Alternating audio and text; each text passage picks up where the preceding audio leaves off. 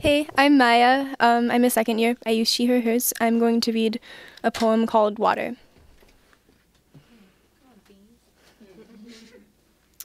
For colored girls that have considered water when girlhood is enough.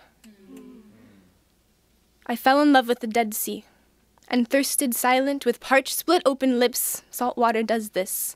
I'm still having nightmares of water scarcity.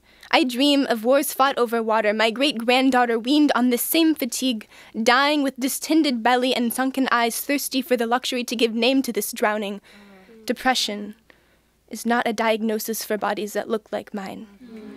We are angry, hands on hips, sass, do not cry, they will think that you are finally dead. On the news, black women only cry when she is being beaten or murdered, or her young is being beaten or murdered like an animal. What do you call a strong, independent black woman? A bitch. Depression is not a diagnosis for bodies that look like mine. Depression is for little white girls. Mental illness is for racist white boys in South Carolina who go on shooting sprees. Don't get depression unless you've got depression money. Since they brought niggers across some ocean, all we get is water. I remember gospel music, and I remember when Reverend Nelson puts you under the water, you aren't supposed to open your mouth. But I did anyways. Our bones are too dense to float, and I sunk. And I swallowed something ugly that had its hands inside me until I realized there's no difference between me and Jesus. He was a poor colored boy who talked a lot about free health care and thought a lot about disappointing his father and kissing Judas and what dying is going to feel like. There's no difference between me and Jesus.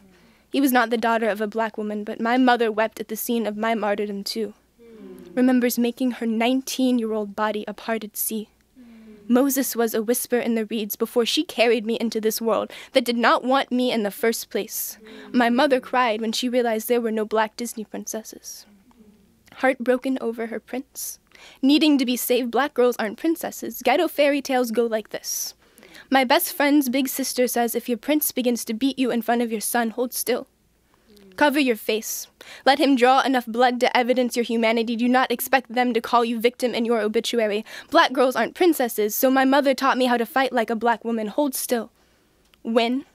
Cover your face. Let them draw enough blood to evidence your humanity. Do not expect them to call you victim in your obituary. And the day that I have to tell my little sister what to do when treading water is the day that my girlhood ends.